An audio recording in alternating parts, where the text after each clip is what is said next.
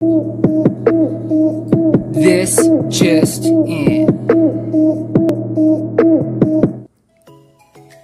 The LA Lakers 116, the Miami Heat 98.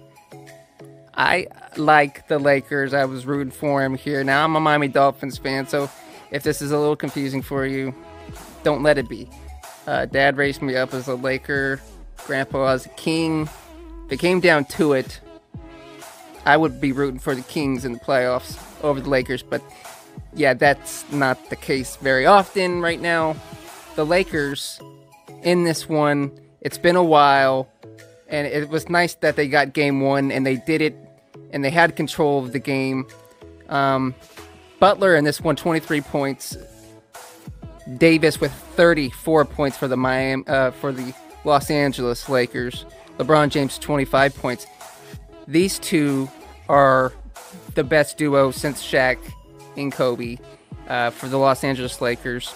And, you know, it's funny, they were saying that Anthony Davis was, you know, a kid that looked up to LeBron and was in his camps, and now his teammate in his first NBA Finals. And I hope they can seal this one. I'm rooting for the Brow for LA. I'm rooting for the memory of Kobe, of course, and mainly, importantly, I think, you know, LeBron's legacy here will be cemented. Can you win in the finals? Going to 10, awesome thing. I think he's, you know, searching for that fourth ring, and I hope he gets it with his third team.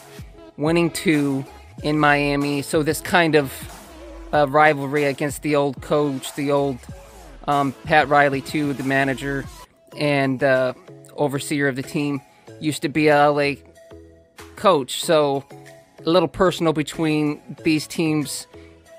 Great storyline, great game one. I hope to cover a little bit more of this. Jay White II, this just in.